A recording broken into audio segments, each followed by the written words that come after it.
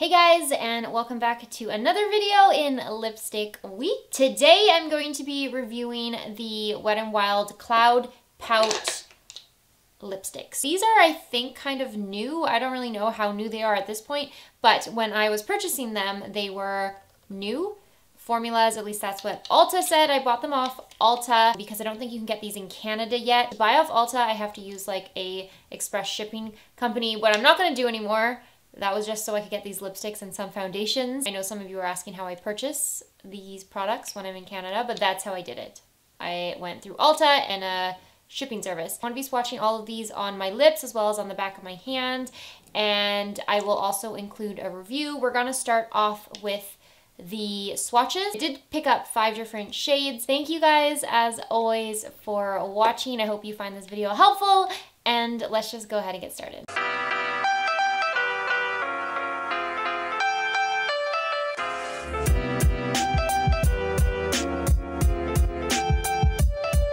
Okay, so we're gonna start off with the shade Pour Some Sugar on Me. I should just preface all of these swatches with the fact that my lips are so dry right now, like they're just kind of peeling off. That's not a fault of the lip color, it's just my lips underneath are super chapped. This one is not my favorite color on me. I'm not even sure why I picked it up because I don't like pinks like this on my skin tone. I just feel like my skin looks very washed out and dull when I'm wearing a color like this. Kind of like a nice girly soft pink shade. I just don't think it looks good on me, but I feel like if you have more of a cool undertone or just paler skin in general, I think maybe you might like this one. It's just too much of a white-based pink for me. This next one I actually really like. It's in the shade Marshmallow Madness. It's a bit of a rosy nude shade.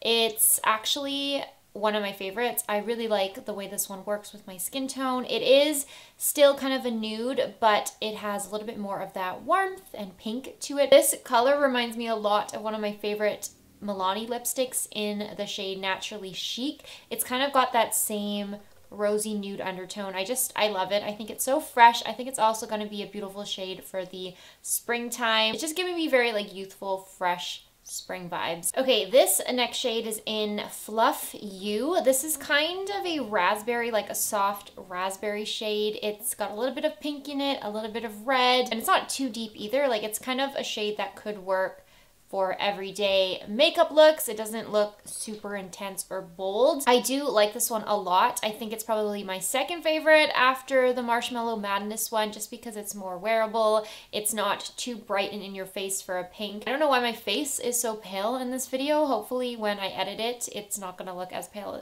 as it does in the viewfinder, but I do have a warm undertone. So with my skin tone, I think this is a really pretty everyday shade. It's just reminding me of like something soft and feminine. It's beautiful. It's kind of like a rose, I guess. So this next one is in the shade I'm on Cloud Wine. It is a deeper red. It's definitely got hints of berry and purple to it. It's not a warm toned red at all. It is a really beautiful shade. I actually think this one would have been perfect for the winter time. It is very wine like your lips kind of look like they're wine stained a bit. I don't think I like it as much as the Marshmallow one or the Fluff You shade, and I don't know how much use I'm going to get out of it in the coming months because it's not a shade that I gravitate towards in the spring and the summer. But I guess come fall and winter, I'll probably be reaching for this one again. I do think that its muted look makes it a bit easier to wear, and it's not so intimidating as a bolder shade. It is definitely more muted than your typical berry. And this last one is the shade Love You Smore. It's got a lot of warmth to it. Like it's not a cool toned brown. It does remind me of chocolate though, for sure. It's kind of giving me that like super muddy chocolate brown effect, I guess. It's an interesting shade. Browns I don't typically wear except in the fall time, so I guess I would wait on this one to wear again in the fall. So if you're at this portion of the video, you are here for the review. So I was actually quite excited for this lip product when I saw it online because it looked like it would be something that I'd really like. And I hate to say this, but I really don't like these very much. Let me just pull up my notes that I took on this product and give you guys some pros and some cons to this product because I think it has a little bit of both. Just in general, I found I didn't like this product that much. I believe these are meant to be kind of a similar product to the NYX soft matte lip creams. Like, it is a very moussey product. It doesn't have a fully matte finish. It's more like a,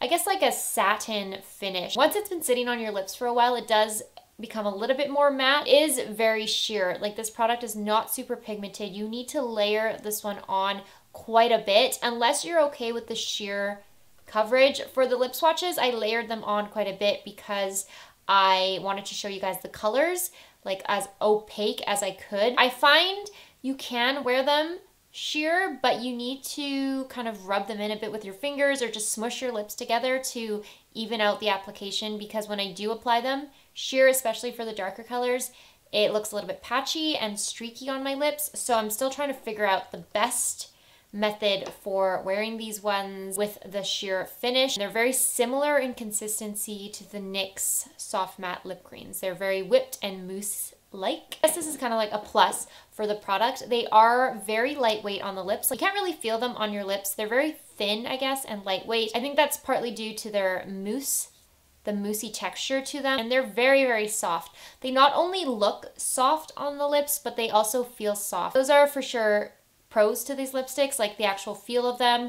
They're very comfortable, they don't dry out my lips, and they just feel nice. Like, they feel soft, they feel lightweight. They make my lips look really nice and soft and kind of like fluffy, not fluffy, but you know, like velvety and blurred. Maybe it could be a positive or a negative. I want to include it in like my pros to this lipstick, but the smell of them is just, it's actually quite a nice smell. It's very sweet. It smells like vanilla or cookies or something like that. If you're not into the scent, you would really not like these because the scent is quite strong. It doesn't linger. It is very overpowering when you are applying them. Like, it's a sickly sweet scent almost. Very cakey, vanilla-y. It does smell good. I kind of like this type of scent over the fruity or florally lipstick scents. Another plus to this product is the price point. It's super affordable. It's Wet n Wild. Wet n Wild has been really great at not increasing their costs or their pricing, even though like everything else at the drugstore keeps raising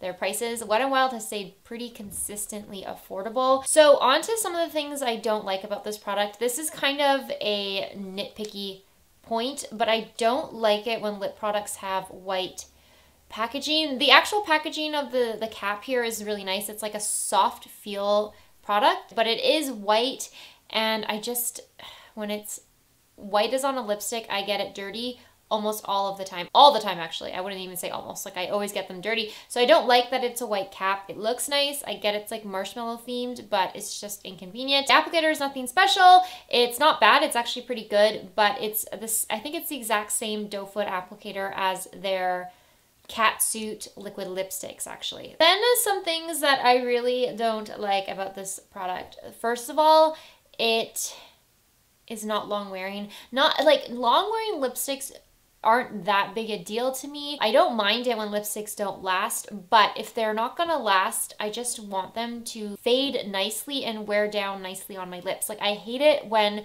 your lips just look a mess by the end of the day, and if you're someone like me and you don't like to reapply, or you're embarrassed to go to the bathroom and reapply them. If we were working in the office, not at home, obviously, I don't care when I'm by myself in my apartment, but when we're in the office, I just would never go and reapply my lipstick. I just always felt embarrassed about doing that for no reason. There's no reason for me to be embarrassed. But anyway, I don't like to reapply my lipsticks, so when a product doesn't wear down nicely, it's just so, like, I just don't want to wear it. They pretty much last maybe 3 hours, and then if you eat a meal or are drinking or anything, it's going to come off. It's going to wear away. I just don't like the way it fades. It kind of crumbles off your lips a little bit. Your lips look super patchy, especially, not so much for the lighter shades, but especially for the deeper shades. They look horrible by the end of the day. Like, they're just a patchy mess on your lips. Like, it's faded in certain sections, but not evenly. It's worn away in the center of your lips, and it just looks horrible. The lighter shades are fine. Like, Marshmallow Madness wears down nicely. I would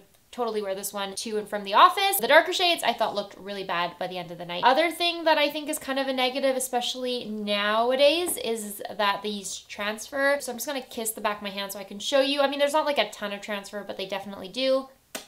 So you can see that the product has like kind of come off. I think I do like these ones more than the NYX Soft Matte Lip Creams, only because these ones are more comfortable. I think that the soft mattes from NYX were a little bit drying on my lips. I was wearing them in like the dead of winter, so that could have been why, but these ones feel slightly more comfortable. They're not as easy to apply. Like I said, you do kind of have to layer them up a bit.